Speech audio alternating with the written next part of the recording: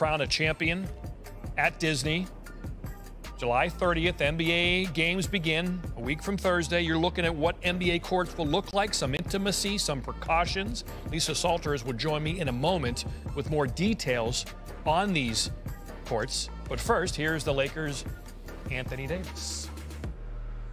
I think it's pretty cool how to have the big monitors where you can have your family, friends, fans, whoever kind of be in the arena. I think that's a pretty dope idea.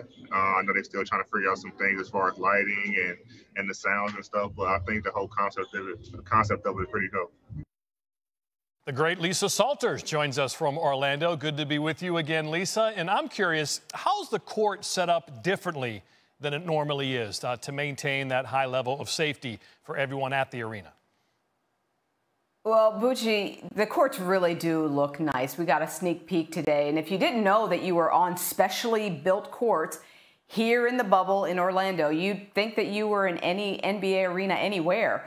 An arena, of course, without stands for the fans. But the courts themselves for all three broadcast arenas, they look like this, and they will be exactly the same at each venue. Up to 30 cameras positioned around each court. All but 3 of them will be robotic, but the coverage and the camera angles should really be unique and unlike anything that fans have ever seen before.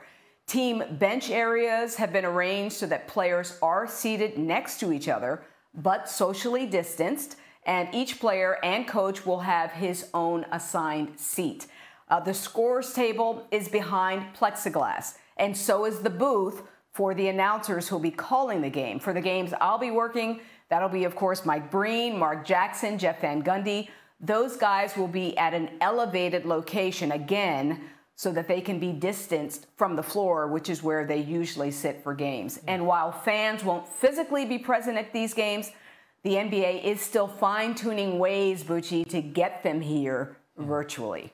I'm really looking forward to those new camera angles you talked about. And good for Van Gundy to be away from the court so the players can't hear him while he's broadcasting. As we saw in the video, Lisa, all 3 courts have Black Lives Matter displayed on the floor just above the league shield. I'm just curious, how did that affect you walking out there, and how might others be affected by it? Yeah, well, as a person of color, it really did affect me. It's something that the league and players both agreed that they wanted to do, to have the words Black Lives Matter on the court. When you see it right there along the sideline in front of the scorer's table, it's meaningful, it's moving, it makes a statement. And I can't wait to hear what the players and coaches think when they walk out onto those courts and get ready to play for the first time and they see for themselves those words on the court. A NBA season like no other in its history. We're looking forward to seeing it again on ESPN and ABC, and looking forward to seeing you, Lisa Salters, back at work from inside the bubble in Orlando. Well, as another day passes inside the NBA bubble, more and more people are adjusting to their new surroundings. That includes the Clippers, one of the favorites to win this year's title. And while the league is open to bringing every amenity imaginable inside the bubble for the teams and their families, it will never match the comforts of home. But so far, so good. The league's been great. They really have been, you know. They've done everything right as far as I'm concerned. I mean, when you think about that, we're running a village for the first time. League's doing pretty well in city management.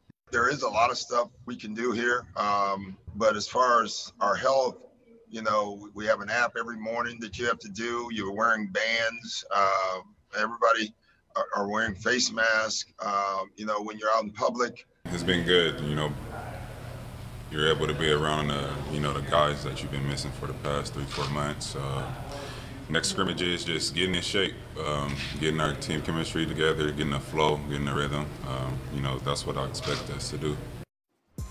All right, one other note on the Clippers. They will be without their starting point guard for an unknown period of time. ESPN's Malika Andrews reporting that Patrick Beverley left the Orlando bubble Tuesday night for an emergency personal matter, but he plans to rejoin the team in the future. But that date will be dependent upon how long he's gone and his subsequent quarantine once he arrives back in Orlando.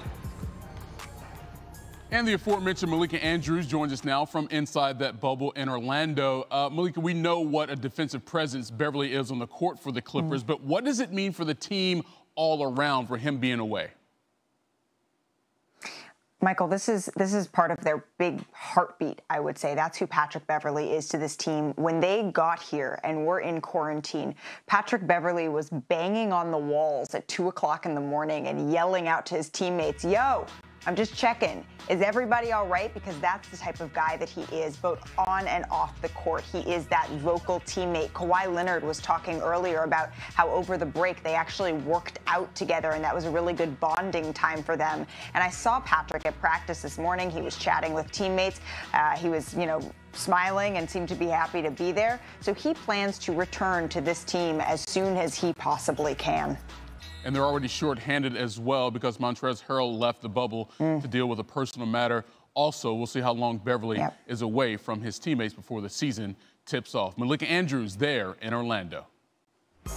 With the NBA set to restart in Florida next week with 22 teams instead of 30, the league determined that voters for its season awards should consider only games played up through March 11th to choose the winners, so LeBron won't have an opportunity to continue to make a case for what would be his 5th MVP trophy. That would tie him with Jordan. The things he's doing at his age, I mean, he's playing like probably one of his best years. Top team in the West. The things he's able to do on the floor, especially when everybody was saying, he was washed and he should hang it up and all these things. He come back with a dominant performance. So year 17, he's probably owed a couple or he got missed out on. Obviously, a lot of people kind of counted him out and thought he was not washed up, but didn't think he was at a level where he was before. And it seems like he hasn't lost many steps at all, not even half a step. He impacts winning more than anybody in the league. His IQ, he's the quarterback of both the offense and the defense for us. It's probably if you're going to choose one argument, when you have Tom Brady running the show offensively and Mike Singletary barking out calls on the defensive end, you're a dominant team. To have, the best offensive leader in the league and the best defensive leader on the league in one player is probably the best argument. Columnist Kareem Abdul-Jabbar won the award 6 times. Yes. That's the most. Jordan, Bill Russell won it 5, LeBron 4. As for Giannis, you see, big favorite for the award, according to Caesars, at the time of the stoppage. It's going to be hard to defeat him. The Greek freak is looking to become just a 3rd player to win multiple MVPs by 25, joining LeBron and Kareem. All right, let's talk some football now. The NFL Players Association has agreed to the league's plan to drop all preseason games for the 2020 campaign. That's according to ESPN's Dan Graziano. The union also agreed to an 80-player roster limit for training camp instead of the usual 90. The agreement between the union and the league came a day after the league proposed scrapping the preseason due to the coronavirus pandemic. So, NFL Players Association have had discussions making accommodations for the 2020 calendar. Here are some key dates to monitor. Rookies scheduled to report to their teams on Tuesday. Quarterbacks and injured players set to arrive on Thursday. From there, the rest of the players arrive by July 28th. And the season opener still set for September 10th, with the Texans traveling to take on the defending champion Chiefs. Now to college football, where Notre Dame's athletic director believes this year's schedule should be pushed to the spring amid coronavirus concerns. In a conversation with ESPN's Heather Dinich, Jack Swarbrick said, quote, for Hernandez, can we get a Mike Trout sighting in our Angels highlight? Hey, there he is. He walked in his first at bat, and then here, got in on the hands a little bit, little weak grounder to third for the former MVP. More offense, though, from the Dodgers. 2-1 advantage here. Chris Taylor, Eves add 3 to that. Deep shot to left. 5-1. Dodgers take the lead.